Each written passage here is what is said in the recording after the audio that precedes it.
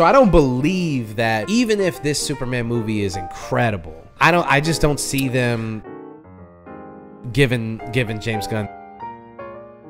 I hear you. Bro, there's not one DC movie that's better than Guardians 1. I don't think...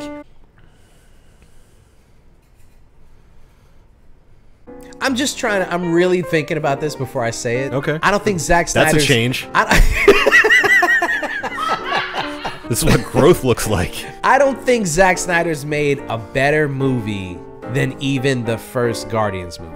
I enjoy Guardians more than even Zack Snyder's best movies, and I'll even count Dawn of the Dead in that. Yeah. I just don't think that I like, 300 Watchmen. Is so 300, good, yeah, okay, all right. Maybe I'll amend it with 300. Yeah. 300 is the only thing that Zack Snyder has done. If there is one that competes with the first Guardians, it's 300. The rest of his filmography, I will go, I'll fight tooth and nail. There's really nothing that he's done that's even on par with the first Guardians movie. We are the Owls. Maybe the Legends of the Owls. Yeah. Gahul. That's a big maybe.